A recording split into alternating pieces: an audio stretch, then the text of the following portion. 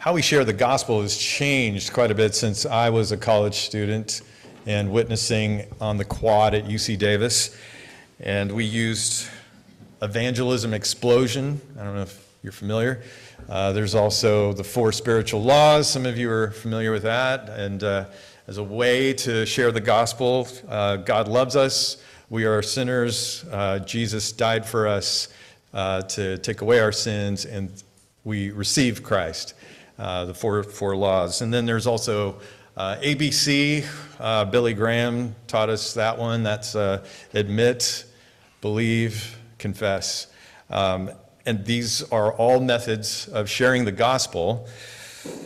But sharing the gospel in all of these ways assumed certain things that people knew. It assumed that people had an understanding of God that we all shared as a general consensus understanding.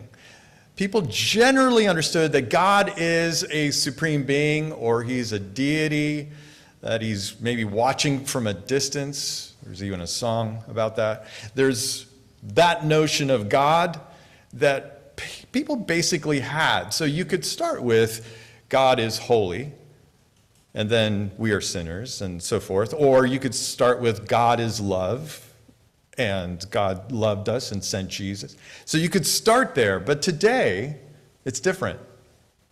We can't assume that anymore. Because if you ask 100 people in San Francisco, tell me about God, you're going to get 100 different ideas about who God is. God is the universe.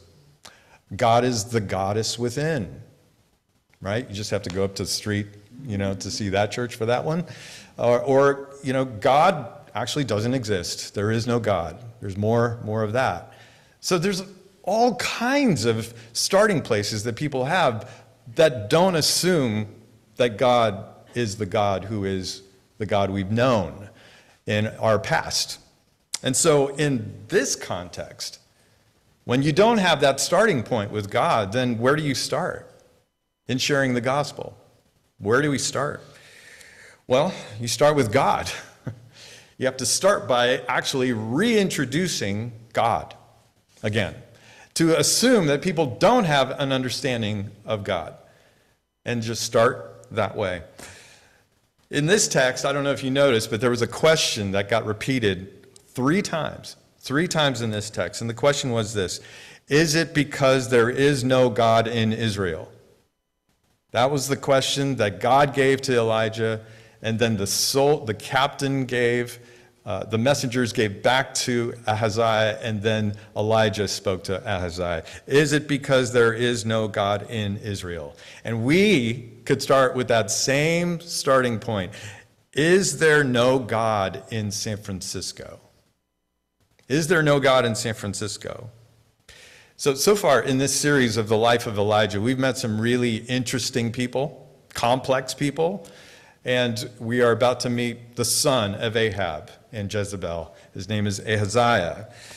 And this guy, he's an interesting, complex guy as well. So we actually start to learn about him at the end of 1 Kings. So if you turn to the left and look at the end of 1 Kings chapter 22, starting with verse 51, just keep in mind, 1 Kings and 2 Kings is really one book. It's just that they divided it here, probably because the guy who was writing 1 Kings ran out of parchment. And he just ended it here and picked up a new scroll and started 2 Kings. So that's why we have this division. But just pretend there's no division. Just pretend there's no division. So at the end of chapter 22, verse 51, Ahaziah, son of Ahab, became king of Israel in Samaria in the 17th year of Jehoshaphat, king of Judah, and he reigned over Israel 2 years, not a long time. He did evil in the eyes of the Lord because he followed the ways of his father and mother and of Jeroboam, son of Nebat, who caused Israel to sin. He served and worshiped Baal and aroused the anger of the Lord, the God of Israel, just as his father had done. So that's an important place to bridge into chapter 1 of 2 Kings, because here we see that God has been provoked by Ahaziah.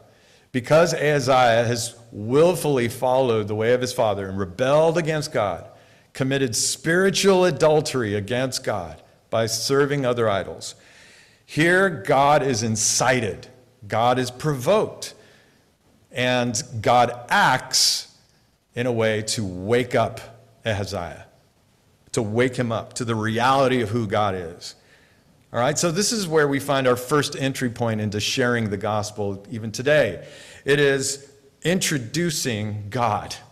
Introducing God. So, God reveals himself to Ahaziah in 4 circumstances.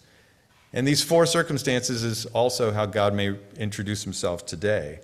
The first one is political. Political. So, what we learn is in this text that God wrecked a fleet of ships that he was constructing. And we see that if we go a little bit further up in 1 Kings 22:48. It says, "Now Jehoshaphat built a fleet of trading ships to go to Ophir for gold, but they never set sail. They were wrecked at Ezion-Geber. And at that time, Ahaziah, son of Ahab, said to Jehoshaphat, 'Let my men sail with yours.' But Jehoshaphat refused." So what's going on here? They were trying to build a big fleet of ship, and they did. And if you think about how much money and time and investment that would take to build a whole fleet of ships just to have it wrecked, that's disappointing, right? And Ahaziah wanted to combine with Jehoshaphat in running this fleet of ships. Now, why did it get wrecked? Was it there some freak storm, whatever? Well, we actually learn about this. You can just listen to this. The parallel passage in 2 Chronicles 20, verses 35 to 37 says this. "Later, Jehoshaphat, king of Judah, made an alliance with Ahaziah, king of Israel, whose ways were wicked. He agreed with him to construct a fleet of trading ships. And after these were built at Ezion-Geber, Eleazar, son of Dodavahu of Marasha, prophesied against Jehoshaphat, saying, 'Because you've made an alliance with Ahaziah, the Lord will destroy what you have made.' The ships were wrecked and were not able to set sail to trade." So how did they get wrecked? The Lord wrecked them. Why did the Lord wreck them? Because Jehoshaphat and Ahaziah had this unholy alliance. And they were trying to create an alliance of power to gain trade without God. Without God. So, politically, what are we seeing? God is actually moving politically to awaken Ahaziah. Right? He's awakening him to this. The second thing that we find politically is back in our text. So if you go back to 2 Kings chapter 1, it says in the very first verse, after Ahab's death, Moab rebelled against Israel. That's another political problem. Now what happened here? It was David that actually had subdued Moab way back in the day. And Moab would then pay tribute every year to Israel after that point and give 100,000 lambs and wool of 100,000 rams every year. This was part of their service to Israel until now, until Ahab died. And so Moab, probably seeing an opening, a weakness, with the death of Ahab, is saying, okay, now's our chance. We're going to rebel. We're done. So we have these two examples, two political examples of upheaval. Now, God is involved in both of these examples. And when God produces this kind of upheaval, it's meant to get his attention. It's meant to get Ahaziah to say, wake up. God is the God who makes Israel Israel, not your ships. And it's God who keeps you secure, your border secure there. Moab is coming at you because you're not trusting in God who keeps you secure. So when this happens, he's supposed to say, God is sovereign. God is in control of the nations. But he didn't. There's a second circumstance. So that's political. The second one is physical. We see in chapter 1, verse 2, Ahaziah fell through the lattice of his upper room in Samaria. So he's in his palace. He's walking around. And he's fallen through the roof there. He hurts himself, he injures himself, and he's sick for a long time. And what do we always get? You know this, when you're sick, you get physically injured, oftentimes, it's a time that God gets your attention, isn't it? Right? It's like, hey, I'm the one who sustains you. I'm the one who heals you. I'm the one who watches over your life. I keep you, right? C.S. Lewis said, pain is God's megaphone, right? God speaks to us through pain, physical pain. And that's what he was supposed to get. He was supposed to say, oh, God, here I am on my bed, I'm on my back, I can't do anything. Have mercy on me. God, help me. God is trying to wake him up through physical pain. Thirdly, the third way God's trying to wake him up is personally. So politically, physically, personally. And this is where Elijah ends up actually confronting him personally. And this is in verse 16, where he says, Elijah, told the king, this is what the Lord says. Is it because there's no God in Israel for you to consult? That you've sent messengers to consult Baal-zebub, the god of Ekron? Because you've done this, you'll never leave the bed you're lying on. You'll certainly die. So it's through this personal encounter that God is trying to wake him up. Wake him up to the reality that God is a personal being, a God who is just and judges sin, but also gives mercy for those who repent. This is a personal circumstance. God is saying, wake up, Ahaziah. And then the fourth one is through precedence. When you hear the story of the fire that's falling down on the captain in the 50, and then the next captain in the 50, and then there's the third one that's about to get fire, right? Does that remind you of anything? Right? Fire falling down, right? It was chapter 18. We saw fire come down, consume the sacrifice on the altar in the big showdown between Baal and God in the big fire contest, right? That was the last time we saw fire. That happened to Ahaziah's father. He was on that mountain. It could have been Ahaziah was on that mountain too. So he probably saw the fire of God come down and consume.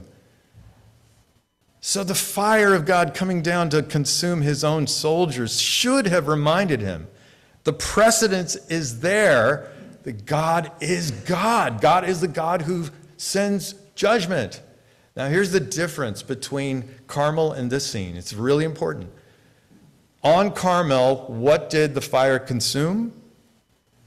The sacrifice, the bull, the altar itself, the water itself, all of it was consumed by the fire. What should have been consumed on Mount Carmel are the people, the ones who had rebelled against God. Those are the ones who should have, but they didn't. It consumed the sacrifice. What does that say? That God is the God of covenants, and his covenant centers around the sacrifice. And the ultimate sacrifice is Jesus. But here, in this scene, the fire comes down and consumes the soldiers, meaning that judgment is getting closer. Judgment is getting closer. It's now consuming the people. And it's because God is just. But he's just in revealing that he's the judge of sin. But every time it consumed those soldiers, Ahaziah should have said, oh, if God is about to consume and judge sin, I now have this window of time to repent.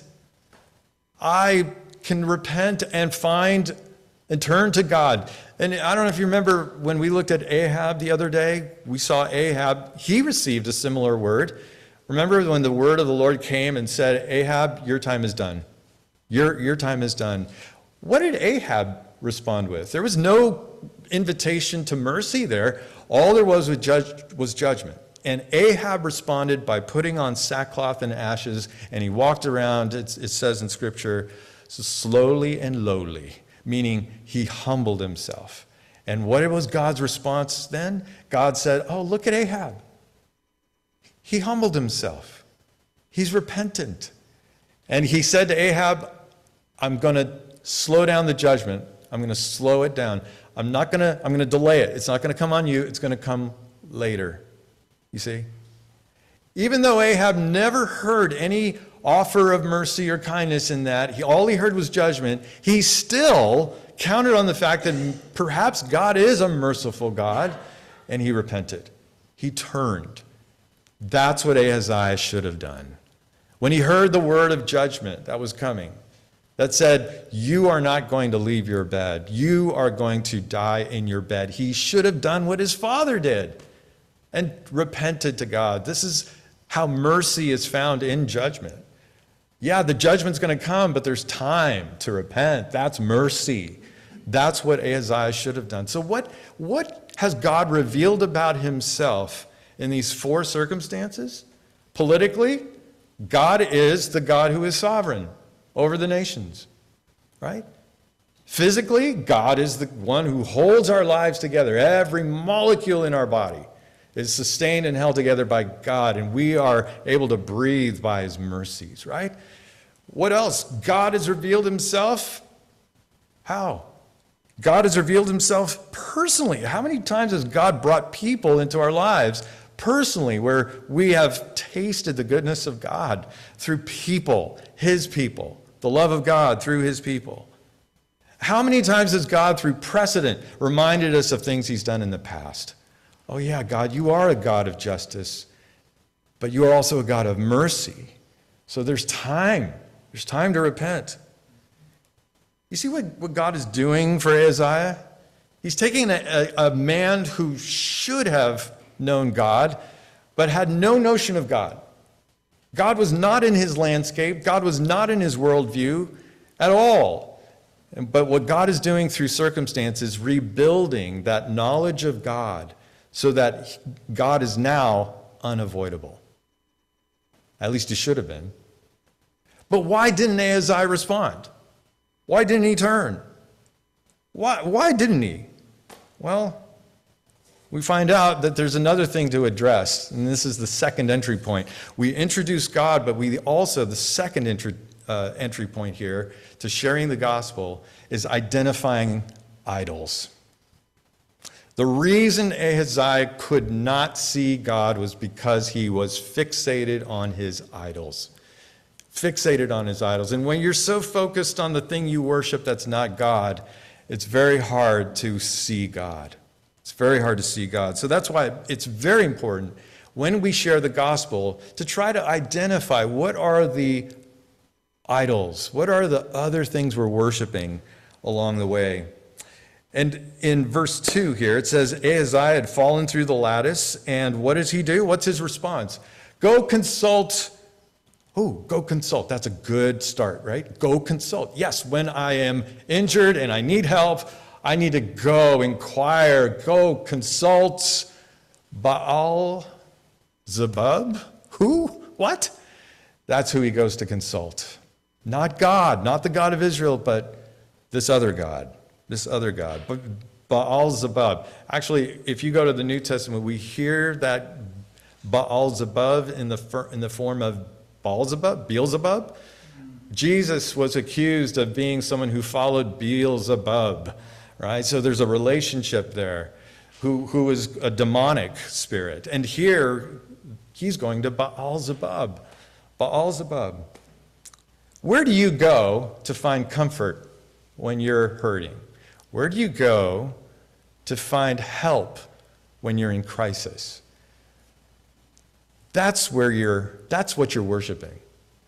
It's whatever you find your fundamental trust in. To find significance, to find security, find stability in your life, that's what you worship. For Ahaziah, it was Baal-zebub. Baal-zebub. But it's true today that we have our own idols. It's not maybe images made of stone, but we certainly have our share of it. Yesterday, I was at First Baptist Church, San Francisco. They had celebrated yesterday their 175th year. Founded in 1849. Remember 1849, San Francisco history? Period of the gold rush, right? Everybody from everywhere was coming because there's gold and then there hills, right? So there they come, all these hedonists, looking for a quick buck, looking for gold, looking for pleasure. And in the midst of that, you had some Baptist ministers, Presbyterian ministers who recognized, whoa, there's all this massive people. We need to go to them and give the gospel to them. And so one of them was the founder of First Baptist Church. He came, and as he came, he looked around the city and he reflected and wrote letters and said, I've never seen such immorality in my life. It's indescribable what I'm seeing. But one thing he said, and he was quoted yesterday, the pastor Wheeler, he said, the hardest thing is to convince a man of eternity while he's staring at a piece of gold. The hardest thing to do is to convince a man of eternity while he's staring at a piece of gold. That's exactly what's happening with Ahaziah. He's so fixated on his gods. And his God is not just Baal-zebub. His God is also power. Power. Because he's the king. And so he wants to ensure that he's going to continue to be the king. And so he's got his gods, and while he's fixated on his gods, it's so hard for him to see eternity, to see the living God of Israel. And this is true for us. It's true for the people that are lost around us, the people we're trying to witness to. Sometimes they can't see God because they're so fixated on the God that they're worshiping and fundamentally trusting. What are some of those gods? I mean, you know, money would be a big one. Career, another one. Romance, love, beauty, looks. All of these things can be, a relationship can be your God. Your children can be your God. Making sure that your children are well educated and achieving and that they're doing well can be the thing that you so count on to make your own life feel like you're significant as a parent, right? Family can be a God. Religion can be a God. Ministry can be a God. Running a church can be my God, right? There's so many good things, and this is the thing. Idols usually are good things initially, right? Nothing wrong with any of the things I just mentioned. It's when they turn into the ultimate thing. That's what Tim Keller always says. It's when you take good things and make them the ultimate things. Like, this has to be my security. This has to be my fundamental trust. You know, I've met with married couples who find themselves, and usually when they're in trouble, they call pastor when it's like way down the road. It's like way far gone. It's almost like too late. And then they suddenly realize maybe we should have talked to our pastor. And so by the time I get to them, there's so much sometimes bitterness and anger. And so I look at that and my first instinct is, well, I got to help these two people find forgiveness, right?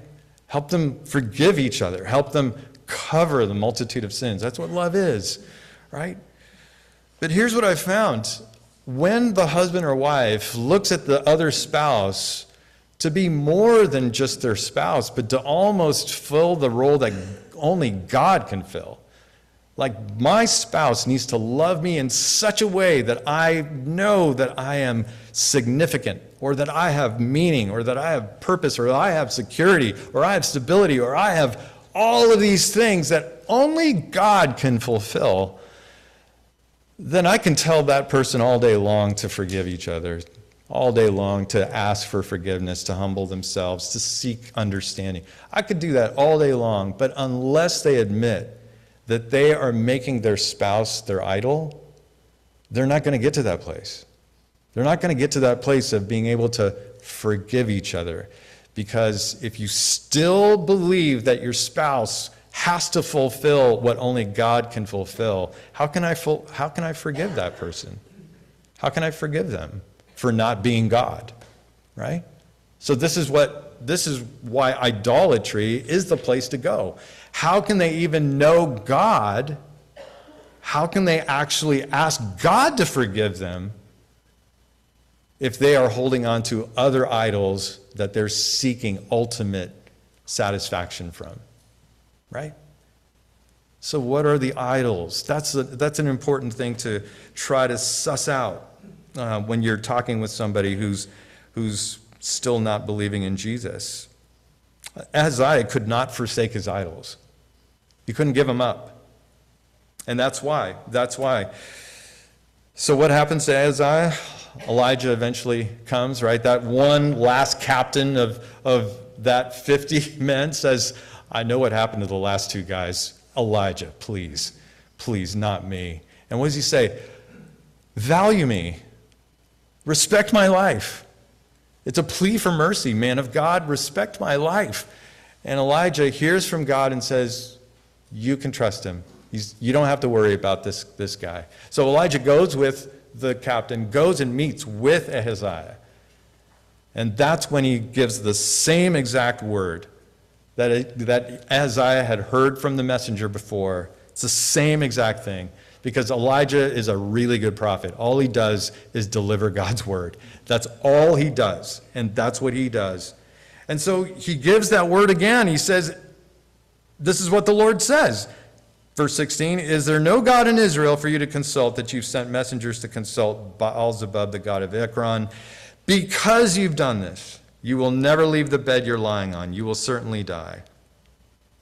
Again, it's a word of judgment, but there's an invitation to that man, Ahaziah, to turn, to plead for mercy. This is the time. But he doesn't. And so what's next? There's nothing next. Verse 17, so he died. So he died, according to the word of the Lord that Elijah had spoken. Is that what God wanted? Did God want Ahaziah to die? Does God ever want anyone to just die? No. God desires that none should perish, right? But that all should come to eternal life. It's very sad. This is not what God wanted for Ahaziah, but Ahaziah would not respond. He would not respond.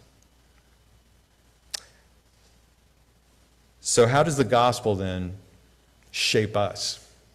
Here's an important piece. I want to close with this. Think about Elijah. Where have we seen Elijah? We've seen Elijah from the beginning called, and he went over to Ahab, and he gave him the word of the Lord, and then God sent him to the brook, and then God sent him to Zarephath, and God sent him to the widow, and God sent him everywhere. And then he sent him to Mount Carmel, and God spoke through him powerfully, and the fire came, and then all the people of Israel said, the Lord, he is God, the Lord, he is God. Slaughtered the prophets of Baal, judgment came, and then he chases Ahab off to Jezreel, and before he gets to Jezreel, he hears from Jezebel, I'm coming after you. Elijah, I'm coming after you. And remember Elijah in chapter 19? He's heartbroken, he's despairing. He said, wait a minute, my whole life's work, my whole ministry was about God revealing himself so that all of Israel would say, he is God, the Lord, he is God, and all of our hearts would turn back to him, including Ahab and Jezebel. But Ahab and Jezebel didn't follow through. Instead, they continued in their rebellion and started chasing Elijah. And Elijah was like, this is not the way it's supposed to happen. God, this is not how the story's supposed to go. I'm done. He turned in his prophet keys. He said, nope, I'm done. End my life. There's no point. My whole life's a failure, right? Remember that? What does God do? God says, come to this cave, right here on Sinai. He shows up in the earthquake, shows up, right? Shows up in the wind, all of that. He doesn't show up in all of those ways. He says, I'm going to whisper to you. God revealed himself to Elijah just the way that Elijah needed to see God. See? Even Elijah had lost God. Even Elijah had lost that. He had put his identity in the outcomes of his ministry. He had put himself and said, no, it's got to work out this way. And because he did that, his more fundamental trust was in trusting the outcomes of ministry rather than trusting the God who he worships. And so what does God do? He reveals himself again as the God who he's to worship. God who speaks in a still small voice. That's what he still does today. He did that for Elijah. And once Elijah heard that still small voice, he experienced grace. He experienced a new commissioning. He experienced a new mission in life where he wasn't going to go it alone. Now he had a school of prophets that we're going to be working with, and he had a new way of going. And so what do we see here? You know what we don't see? We don't see Elijah saying to Isaiah, "Oh, you're just like your father," right? We don't see that. We don't hear that. "Oh, you knucklehead, you're doing exactly what your dad did, except you're even worse." We don't see that from Elijah. You know why? Because Elijah knows that the work of the ministry of God is not depending on the outcomes, it's just depending on God. It's about being faithful to God, not depending on certain outcomes to happen in ministry and in life. That's where he found his hope.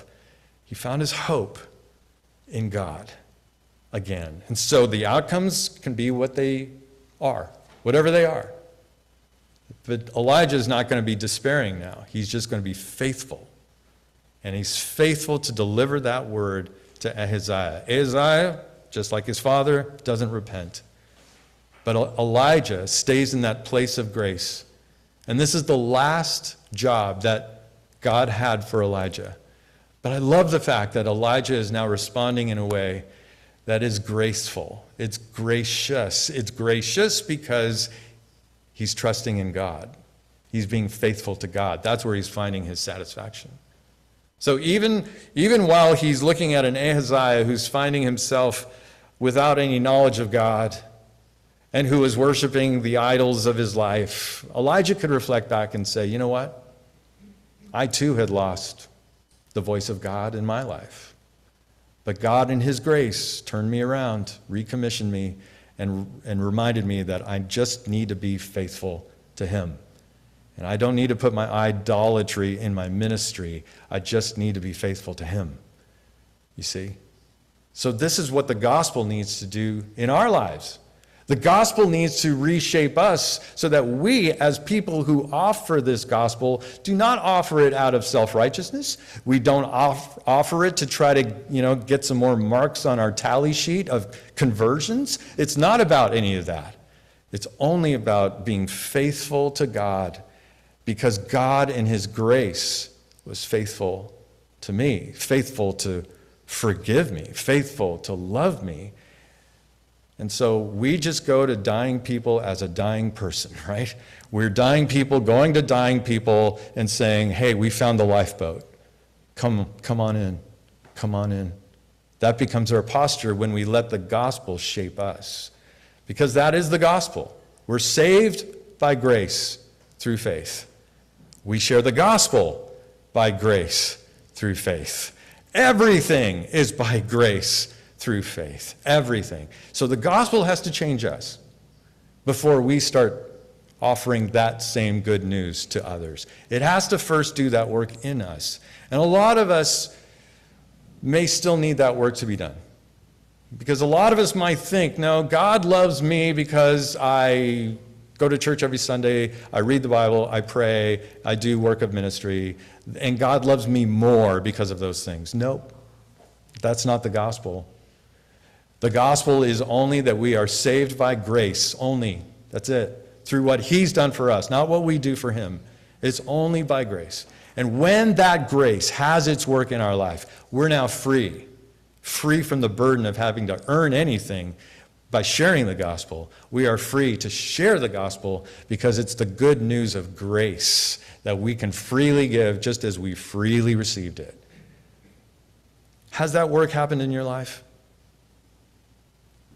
Has the work of grace happened in your life that you offering the gospel is just what you do because you're grateful and because you've received grace? Or is evangelism just another notch on your righteousness belt that you're trying to earn God's love for you? That didn't work for Elijah. It didn't work for Elijah, and it won't work for us. Elijah experienced God. Elijah experienced grace. Elijah lived in his identity as a beloved son of God. That was enough for him to share the gospel. Keep in mind where we are. I want to close with this. We're in Samaria, aren't we? Northern Kingdom, capital city of Northern Kingdom, Israel, is Samaria. If we go to the New Testament, Jesus went through Samaria, didn't he? Remember the Samaritan woman at the well, right? That's where he led that woman to know Jesus, and that woman went back to Samaria, and everyone heard her testimony, and they too believed in Jesus as the Messiah because of her testimony. That's what God wants to do in Samaria. And then what happened is also in Luke 9. We find that they had gone through Samaria, and the Samaritans, once they learned that Jesus was going through Samaria, but he wanted to go to Jerusalem, they turned on him. The Samaritans turned on him. And the sons of thunder, James and John, were walking with Jesus, and they said, They probably thought to themselves, I remember what Elijah did when he was in Samaria. He called fire down. Jesus, should we call fire down on these Samaritans? What does Jesus say? Yes, justice, judging sin, that's why I've come. No, he rebuked them, didn't he? He rebuked those disciples. Like, no, I didn't come to judge the world. I came to save the world. So what happens in Samaria? We learn later on in Acts that the gospel was believed in Samaria, and the Holy Spirit came upon the Samaritan believers in Acts chapter 9. That's a beautiful picture, isn't it? So while we see the justice of God coming down upon these soldiers, the fire of God and justice, we also see that the mercies of God is what he really wants to give. He wants to give mercy. He wants to give his Holy Spirit. He wants to bring the people of Samaria to a place where they can trust in Jesus and find life with God. That's the picture. So has the gospel shaped you in such a way that he has graced you in such a way?